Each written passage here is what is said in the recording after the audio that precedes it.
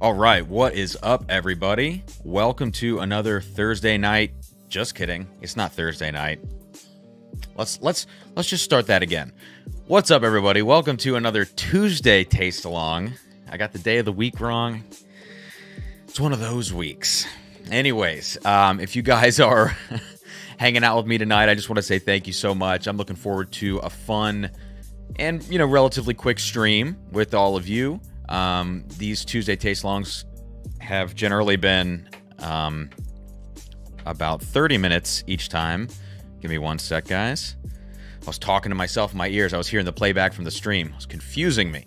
All right, so tonight we're going to be tasting the Redwood Empire Lost Monarch. And the way that I did this this week was I asked first my patrons for some suggestions of bottles. We had like Maker's 46, Cooper's Craft 100, some other Knob Creek 9-year small batch, and then I threw in Lost Monarch, and there was one other. And I took those suggestions from Patreon, I moved them over to a YouTube poll, and then had everybody vote on it on YouTube. I see Matt Porter is in the house. I'll get to you guys in the chat in just a second. But after that YouTube poll, Lost Monarch was the clear winner. Like last time I checked, it had about 50% of the vote. Over 100 people had voted at that point. So it was a pretty safe bet that we were going to be sipping Lost Monarch tonight. And eventually I had to kind of like call it and decide this is what we're going to do so I could make the graphics for everything. All right, so that's what we've got. Let me say hello to a few people in the chat, and we'll get to it. I've got a lot of like background info to talk about as we go through tonight's tasting about Redwood Empire, the distillery as a whole. This bottle specifically, Lost Monarch. You can see I've got some other goodies on the table we'll talk about just very quickly. I wanted to just point this out. And yeah, so we'll kind of get through it tonight. If you're watching the replay, thank you so much. If you're watching live right now, please do hit that like button. If you haven't subscribed to the channel, consider subscribing, all that kind of good stuff. First and foremost, I guess I should say cheers to all of you. I'm warming my palate up. My first drink of whiskey for the night with Redwood Empire, but this is the Pipe Dream Bourbon, which is a little bit more relaxed on the palate. A good warm-up pour. So cheers to you guys. If you have a Lost Monarch, go ahead, grab it, pour some out, get a little air in the glass, and then get ready to sip along with me, and of course, kind of go back and forth on what we're tasting from me to you, and kind of collectively do this together. So cheers, everybody.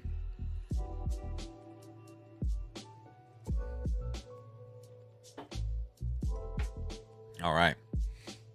Man, all this Redwood Empire stuff seems to be slept on quite a bit. That Pipe Dream, I've called it too relaxed, too uneventful before. It tastes pretty freaking good right now as a warm-up whiskey, so I've got to say, all of these seem to be good values. But we will get into it here. I have not tasted Lost Monarch in 6 months, probably, so I wanted to kind of have a bottle like this, make this kind of a thing that happens on Tuesday Tastealongs, where most of the time these are bottles that I haven't been tasting recently. I think it's more fun that way, that I'm kind of rediscovering or discovering for the first time some tasting notes with all of you. So, Trevor Kunkel, what is up? Paul Graham, I see you see you hanging out in here. Top Dog, Joe Dickinson's got his Lost Monarch ready. Brian, Jake McKee, Hendo, whose giveaway flight got there today. From I don't know, a week ago or so. So that's awesome. Guys, by the way, giveaways are out from last week's Thursday night live stream. I got a couple updates to go over as well as we get into this here. But giveaways are out to Tim Evans, who I owe an Instagram message to. Tim, I'll get back to you if you see this. Tim's got the Joseph Magnus, and Scott won a sample flight. So that's awesome. You guys are going to be seeing those pop in or pop onto your doorstep this week. Matt Porter, I'm going to throw this on the screen. He says, Jake Paul versus Anderson Silva in October. No. I know, man. I saw that announcement today. Hendo's going to drink some American Whiskey Batch 1. That's awesome. Top Dog likes the way that we chose the whiskey this week for the Taste Along. That's awesome. I was trying to take a little bit of community input and feedback on that and make the best of it. So, Tim Swope's already been drinking his Lost Monarch. That's okay. Bev Porter, what is up? Dave Markowski. Are you slammered? Not yet.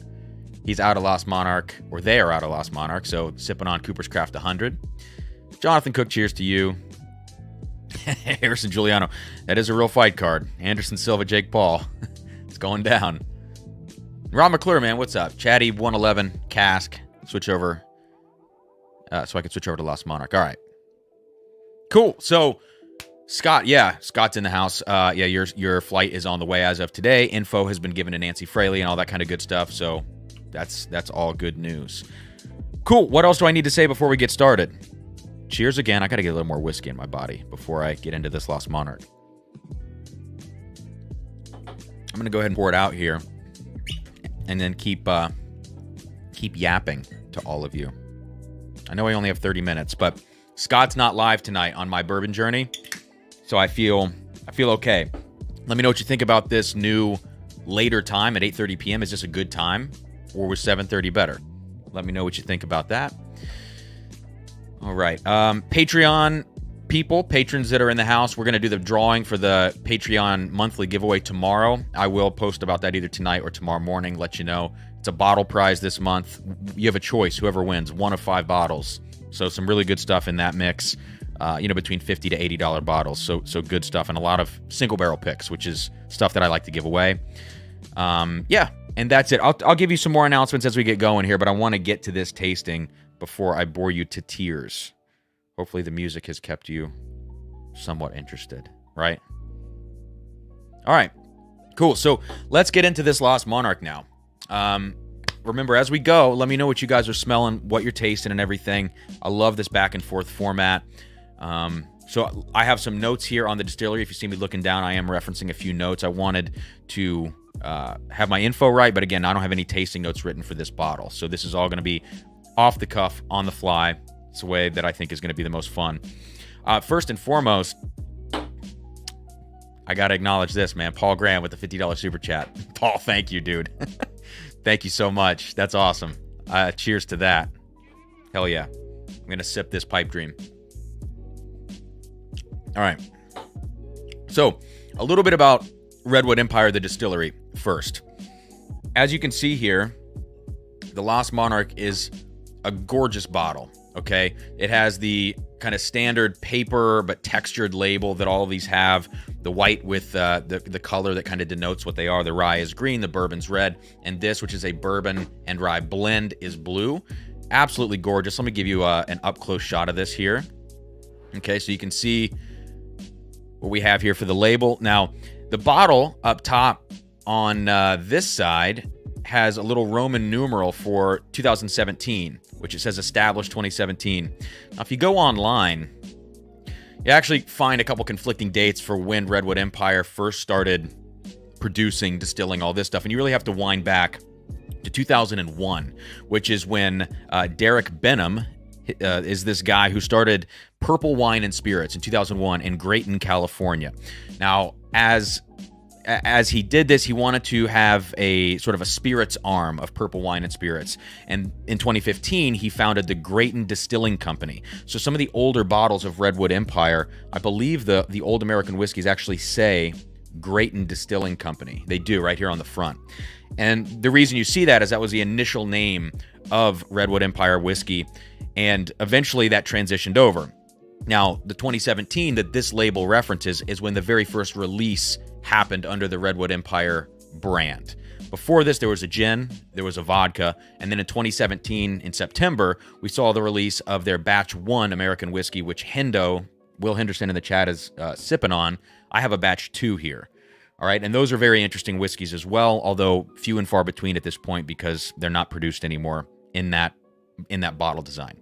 The distillery itself is housed in the Russian River Valley wine region of Sonoma County, California.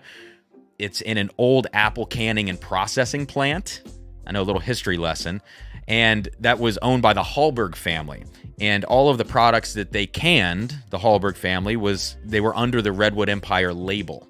And so that's where the kind of namesake, at least for that little apple factory. I mean, Redwood Empire is not specific to this. There are other things in the area, you know, referencing redwoods and things like this.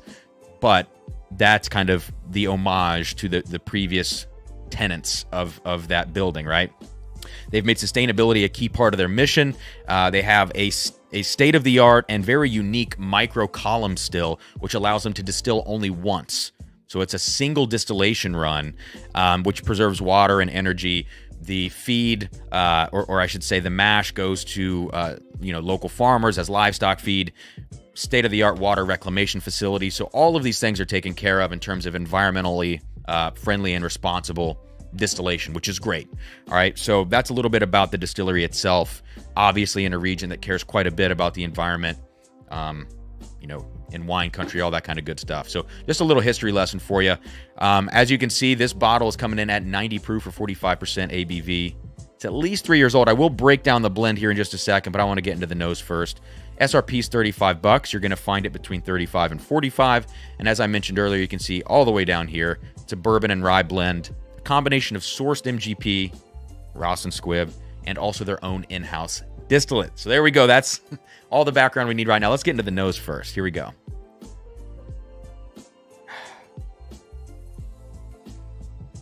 Wow, I love the nose on this right away. You get a good medium caramel. I know that's such a generic note, but it's a great caramel foundation with a ton of spice sitting on top of it. So you right away are kind of inundated with, at least for me, it's like I can smell the bourbon in here as a base, and right on top of it, the rye in the blend is popping really well off the top. And I think as a Burai, you kind of run the risk sometimes of blending in a way that mutes each individual part, or they kind of cancel each other out. This feels very complimentary on the nose when you first go in to smell this thing.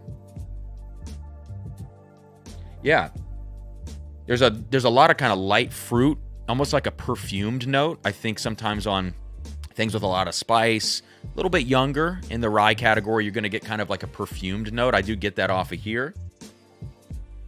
But definitely some lighter fruits coming out of the glass, which you would imagine with a slightly younger whiskey. A good amount of rye in the blend, some orange, some kind of apple notes. Let me know what you guys are getting as well on this. Actually getting a little honey, a little maltiness in here. Not like Chattanooga, not that heavy, but a little honey kind of note. Jake says, Redwood Empire products should be hitters. CK, I don't know what CK stands for. Is that supposed to be cask strength, Jake? Because I know that we do have cask strength versions of these coming out very soon with the black labels, which is very cool. Jake, no, Scott says green apple peels. I would agree with that, Scott. It's not like sometimes when I think of green apple peel, I think bitter with the peel. I don't get a lot of bitterness here, just like a nice green apple note. And I haven't sipped this thing yet, and different notes come out after you sip a whiskey for the first time. Right now, I'm just purely on the nose. I can't get away from this kind of like perfumed quality.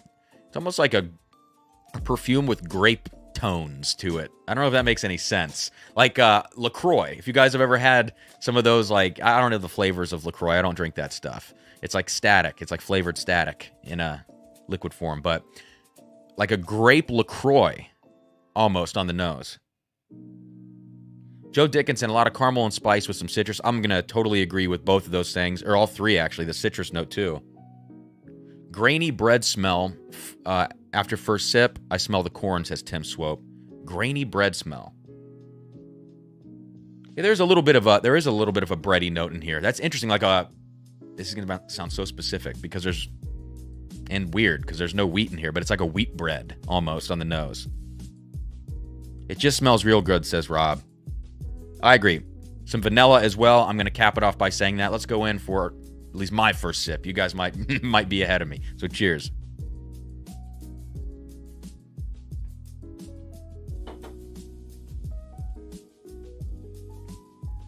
Ooh. That's very nice. Oh, man. A little short in the mid-palate. Like, it starts to really, really blow up and develop, and then it kind of falls off in terms of the body of the whiskey. Not the spice. The spice hangs on the entire time. The body kind of falls off a little sooner than you want it to, but we're talking about a 90 proof whiskey here. So the amount of spice that you're getting on this and the amount of flavor that you get in the front to mid palate is great. It's way, it's of a higher quality than the price point would suggest, in my opinion. Like, you're getting a lot more than you paid for, at least in the first half of the drinking experience. Yeah. And now after the first sip, when I go back to the nose and I'm more acclimated to this thing, I am starting to pick up some corn notes, like distinct corn grain. So who said that? Tim, that's a great call out. Yeah.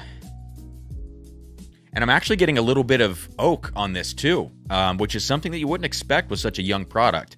Now, speaking of age, I'm going to let this thing sit. I am going to pour myself a little more. I took a really fat sip on that first one. With low-proof whiskeys, it's easy to take, you know, very large sips. But speaking of age, I want to talk quickly about the blend proportions in here, because they actually give you the exact proportions, you know, for the most part, in terms of rye to bourbon and all that kind of stuff. So let's see here. I've got it in front of me. It's a blend of 3 to 5 year rye and 4 to 12 year bourbon. There's some discrepancy on the website between the product page and then the shop page of this. The age is kind of different on some of them, in terms of, like, some say like 4, 5, and 11 year bourbon. One says 4 to 12 year bourbon. It's a small discrepancy, but it's just, you know, something worth calling out. I don't know if the blend is kind of changing over time and they're adjusting parts of the website, not other parts. I have no idea, but just worth kind of mentioning there. What we have is 60% rye in the blend. So actually the backbone of this is not the bourbon, which is interesting. The backbone is the rye. It's a 95.5 rye, which many of you will know as an MGP mash bill, but there's also some of their own in-house rye in the blend here. It specifically says that there is some of their own rye that they've distilled, and then the other 40%, like I said, is bourbon. Excuse me, and that is a 75% corn, 21% rye, 4% malted barley, and a lot of you are also going to know that 21% rye mash bill as the lower rye MGP bourbon mash bill. So that's sourced from MGP. And I don't believe they have any of their own bourbon in the blend. The way that the website reads, it seems that it's only their own rye. But I could be wrong on that, so take that with a grain of salt. Again, 60 rye, 40 bourbon, and it's 3 to 5 year rye, 4 to 12 year bourbon. I would imagine just a small proportion of 12 year and older stuff in the blend. Although after that first sip, a really good amount of oak on the palate and on the nose, which is fantastic. So let's go in. It's going to be my second kind of nose and sip here. Let me know what you guys are getting in the chat. If you're just now coming in here, we have 90 on a Tuesday Tastealong, which is fantastic. Crazy. Thank you so much for hanging out. Hit the like button on your way in. Pour yourself some Lost Monarch. We've got another, I don't know, 12 minutes or so to hang out and sip this thing together. So let's check it out again.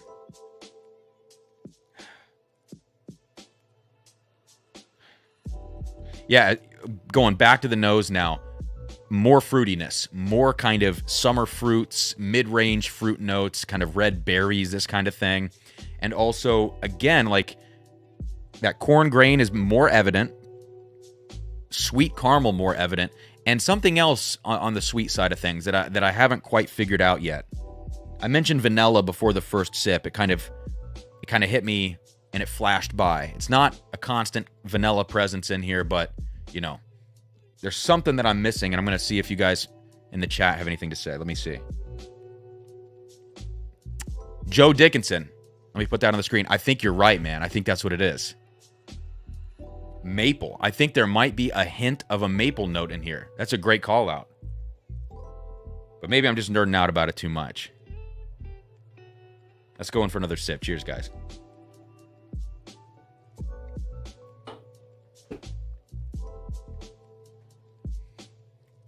Yeah, man, that second sip was even better than the first. A lot of times you think that a second sip is going to be more dulled down after your palate has kind of adjusted to the whiskey, adjusted to the spice. That was actually more eventful than the first sip for me in terms of the body of the whiskey hanging around longer before you get into the finish. This finish is fantastic. To me, it's all kind of like that prickly pepper finish. It's not that black pepper flavor. Just kind of a brighter, white pepper spice. Sometimes when I get this spiciness on the palate and it's not distinct, I just say white pepper, you know, but it's basically just a nice kind of tingly pepper spice all throughout the palate. Oh, man. Colin says, I'm getting a ton of licorice notes on the nose. Colin, I think I could see that. To me, I think that's the thing that I was getting earlier that I said was a little bit perfumed. I think maybe I'm interpreting whatever I'm getting as perfume, whereas maybe that's the same sort of thing you're getting on the licorice side. I don't know. I'm not getting distinct licorice. Yeah, bubble bath. Nailed it in terms of the spice profile I'm talking about. It's just like a numbing, tingly spice as opposed to like a flavorful spice. Yeah. Some people are asking, how does it compare to the bourbon? Are you schlammered? The bourbon feels very, like when you do this side by side, it feels so flat. It's just, you know, pretty uneventful. Uneventful. A lot of kind of like orange and toastiness on the bourbon, but it's just so flat. Cinnamon, more of those notes. Orange, toasted bread, cinnamon, but it's really flat. The Lost Monarch to me is so much more interesting kind of all the way around.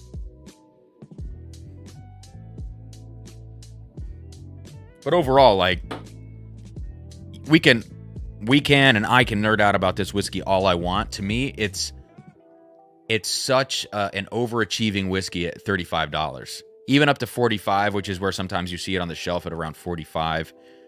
This is an overachieving whiskey. And one thing I'm worried about is as their own distillate comes of age, you know, that Redwood Empire's pumping out over there, that the blend is going to continue to change over the years and maybe not be as good. It might be better. But I am worried about how this blend is going to develop over time. So for me, it's like, this is a cheap enough bottle that you could grab 2 or 3 and put a few away in the bunker, just in case down the road it does start to decline. There are a few bottles, maybe more than a few, that I do that with. But this is one of those where it's like, this is just such a great value, at least in my opinion. Maybe you guys disagree. I could see how some people might not be drawn to the rye spice component of this, especially people that are purist bourbon drinkers. They may not be into that because it might get a little floral, a little herbal for them. But I don't know. I think this is really nice stuff. Let me check out the chat, guys. DC says, cheerio, Cam. So do you teach Paradiddle 101 at your new gig? Basically, man. So, guys, I just started a college teaching position at my alma mater, which is Capital University here in Columbus, Ohio, which is why I've been a little bit absent from the channel. Things have been kind of crazy getting settled in there. I'm not the full-time professor. I'm just coming in adjunct, part-time. But there's been a total changeover in the entire department. And so getting accustomed to everything, getting my bearings, I just need a little bit of time to make all that happen. But I'm kind of settled in now. I had my first day yesterday, which was nice. So I'm teaching private lessons at Capital, and I'm also teaching sort of like a drumline pedagogy sort of class, which is interesting.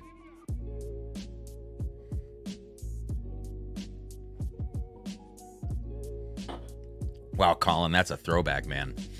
Bubble Bath says that they're now releasing Redwood Empire, their older distillate, as the bottled and bond versions. I haven't tried either of those. Doubt it'll change that much unless their MGP stock dries up. And I wouldn't imagine that it would, because it seems like they're only sourcing young stuff, minus those slightly, probably the very small percentage of 11 or 12 that's going into the blend. Other than that, I would imagine they're pretty well set on their MGP stuff. Peter, that's interesting, man. Peter's up in Canada, and he says, I passed so many times on the Lost Monarch, and now they're sold out in most of my Alberta sources. That's interesting. People may be wised up. Darrell, if you look up Highland nosing glass, that's how I find them on Amazon. But if you remind me, if you shoot me over a message, and if you already have and I missed it, I do apologize. I can't remember if you have. Remind me, and I will ping that over for you. You guys are cracking me up.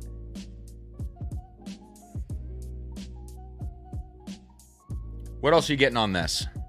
let's kind of wrap up the tasting of this whiskey. I want to talk to you guys for a few more minutes before I get off here. I know the junkies are going to go live at like 9 or 9:10, you know, whenever they decide to jump on. They're always late. I'm always a little bit late too.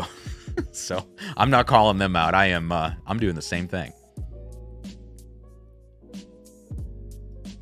Call Cam a nanny because that glass is putting kids to sleep, says Matt.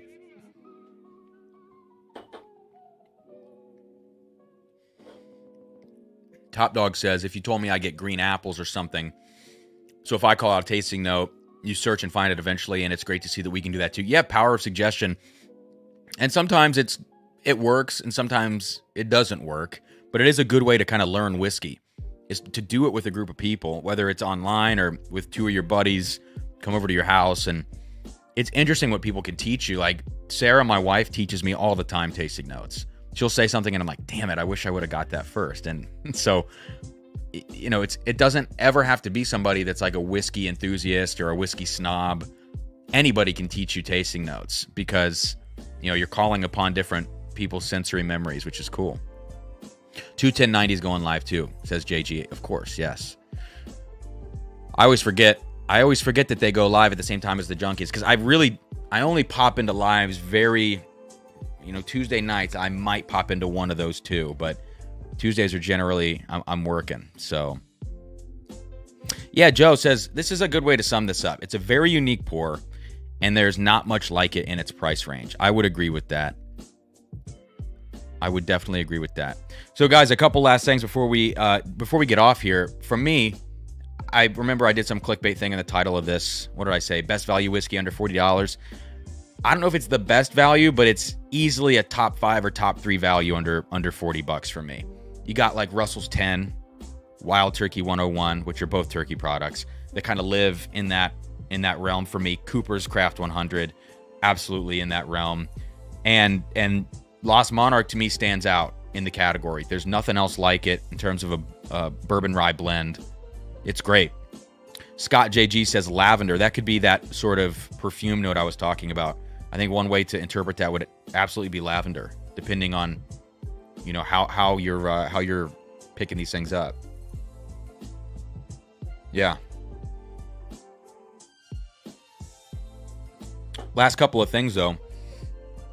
I showed you guys this maybe last week on my Thursday night live stream, which is the anniversary Blantons that I bought and spent $2,000 on for me and Sarah, and we popped it open last Friday, which was our anniversary, so I didn't have this open for Thursday night's live stream.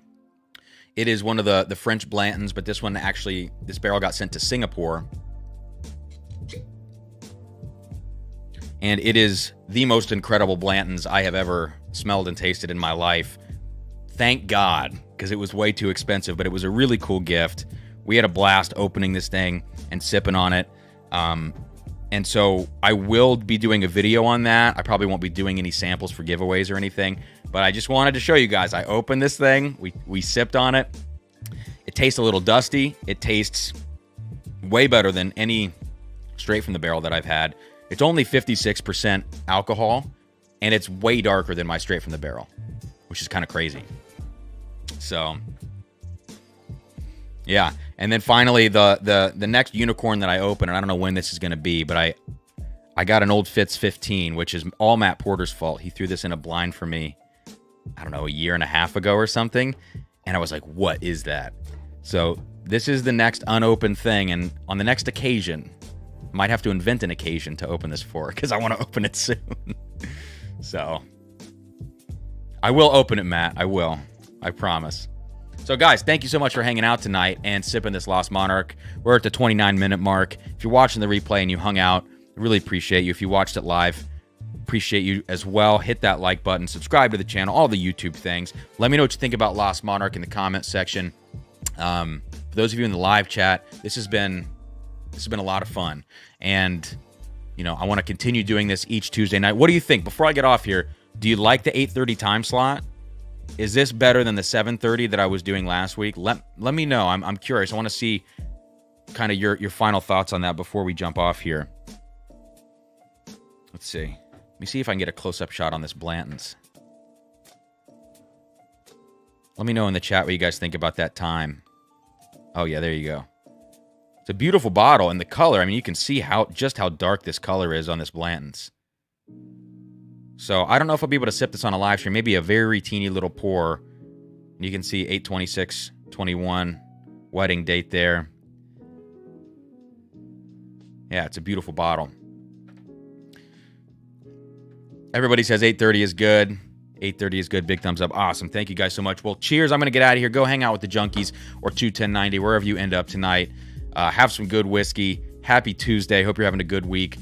Thursday night, I will be late.